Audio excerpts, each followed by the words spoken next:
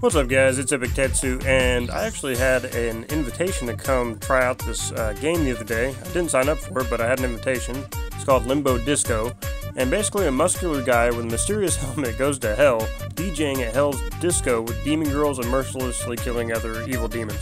So, let me show you some gameplay.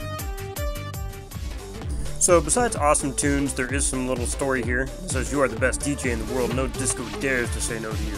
The day is a normal day, and you are showing your excellent DJing skills. Suddenly, something strange catches you. And so, the mysterious vortex basically is growing larger in front of us.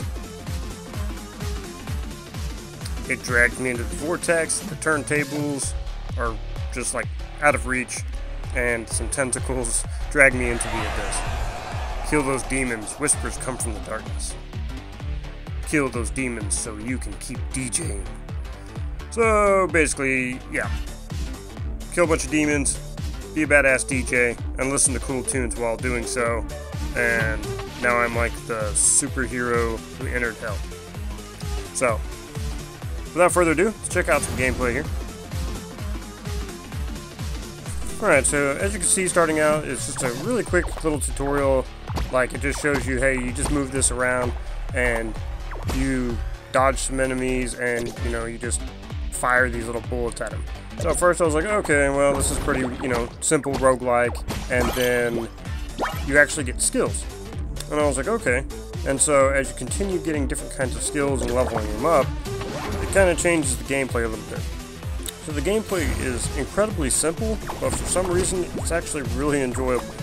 And normally I'm not really into these games too much. I played all this kind of stuff when I was younger, back in the Atari days, the Nintendo days, all that. I done been there, done that.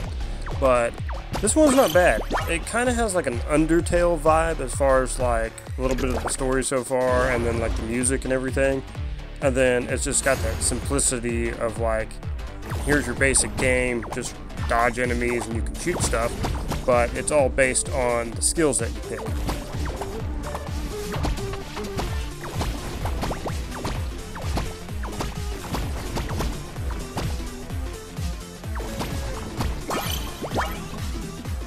Alright, so I'm going to go ahead and cut some stuff out, and we're going to skip ahead so you can see some other stuff in different stages, and then an actual boss fight. Okay, so at stage 10, things started really getting fun and heating up, because you'll see it says explosion after death. So here come the enemies, and then you'll see they just start exploding, and then you get these dragons that start shooting like flames and fire around them and stuff. So, yeah. You can see how this can actually be kind of fun. It can be a really cool, just, you know, log in, type chill game, do a few rounds of this or whatever. So, I did find this to be very enjoyable. So, let's go ahead and show you an actual boss fight now.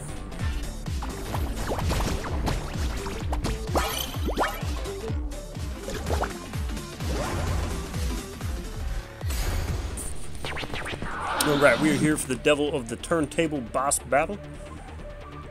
So, basically the 15th floor. As you can see, stuff gets kind of wild here.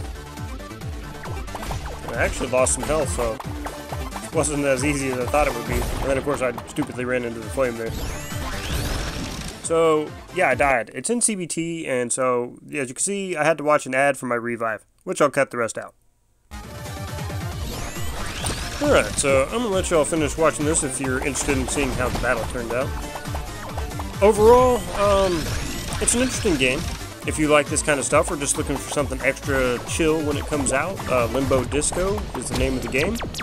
Thanks to TapTap, I guess, for sending me an invite, or the developer, to check out this game. It was pretty fun, pretty cool, and I might actually play some more of it. Anyways, guys, remember, be well, be epic, take care, and I'll see you soon.